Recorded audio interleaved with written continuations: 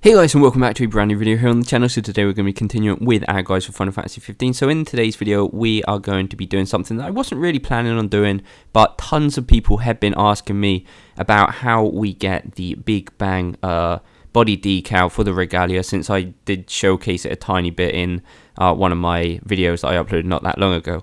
And it's actually very simple. So to get the Big Bang decal, all we have to do is come to Altissia. We can do this anytime after chapter 9.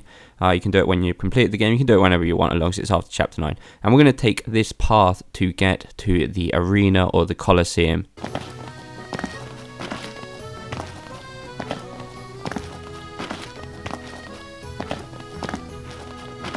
Splendid.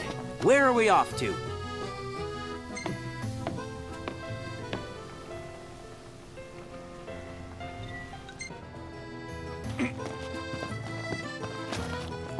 Smells good.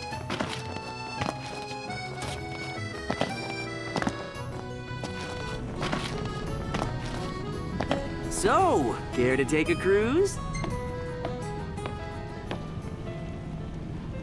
So once we're at the Colosseum, what we want to do is save up 450,000 tokens or tickets.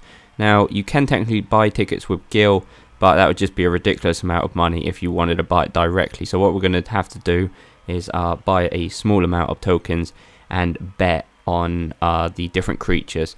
And to be honest, it's pretty easy to know which one's going to win. Once you've played a while, you kind of learn which ones are best and which ones are worse against certain creatures.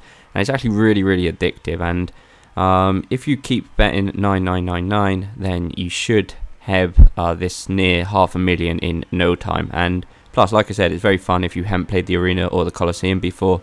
Also, you will be able to buy horns if you want from the guy outside of the gondolier.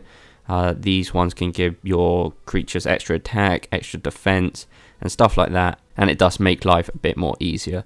So yeah, once you've got that near 500,000, just trade it in for the Big Bang decal and take it to Cindy and put it on your car, and that's how we get it. Very simple.